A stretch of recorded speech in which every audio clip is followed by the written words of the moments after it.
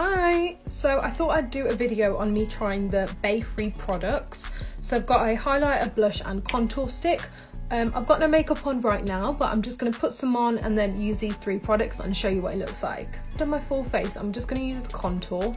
You get a substantial amount for a little, it's quite travel size. I'm going to take some on the brush.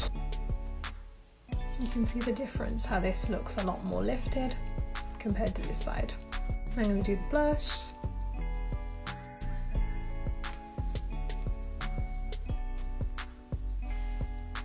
Blends really nice and easy. Glowing girl.